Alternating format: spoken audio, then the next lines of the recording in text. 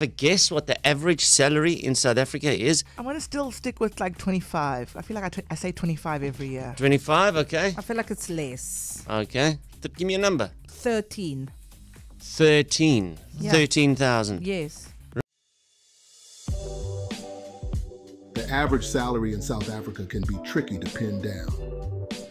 On average, folks make around 21,455 Rand per month. But that's just the middle ground.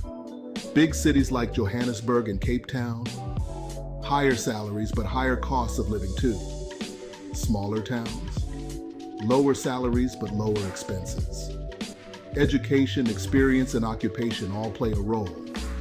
South Africa's history, including apartheid, has left economic disparities.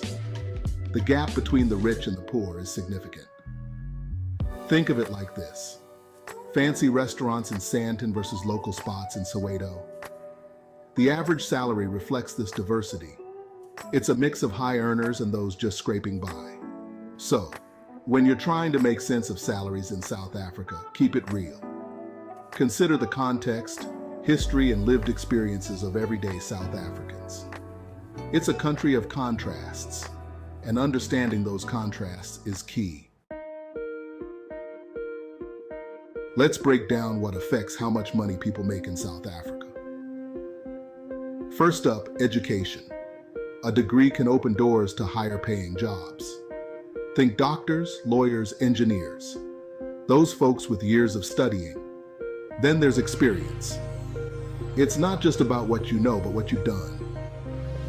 A seasoned chef with years of experience will command a higher salary than a newbie.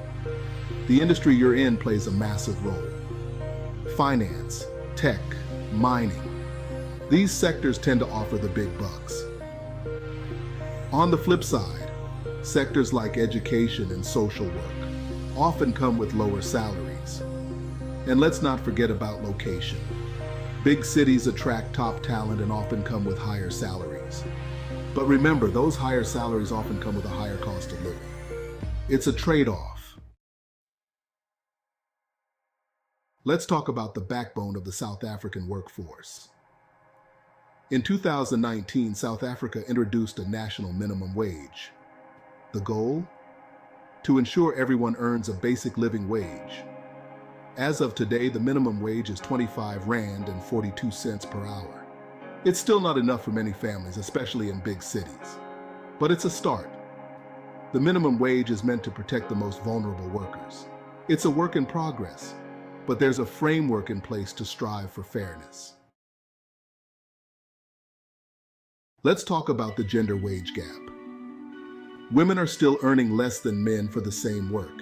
It's a global issue, but it's particularly stark in South Africa. One factor is occupational segregation. Women are often in lower paying sectors like education and healthcare. These jobs are vital but often undervalued and underpaid. Then there's unconscious bias, where women are overlooked for promotions or paid less. Closing the gender wage gap isn't just about fairness. It's about economic empowerment. When women earn more, they invest it back into their families and communities. It's about time we level the playing field. How does South Africa stack up against other countries in terms of salaries?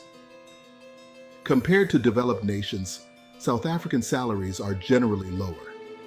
That's the reality of being a developing economy. But cost of living is a major factor. You can get more bang for your buck in Durban than in London. When you compare South Africa to other African countries, the picture changes. South Africa often comes out on top in terms of average salaries. We're seen as a regional economic powerhouse. Average salaries only tell part of the story.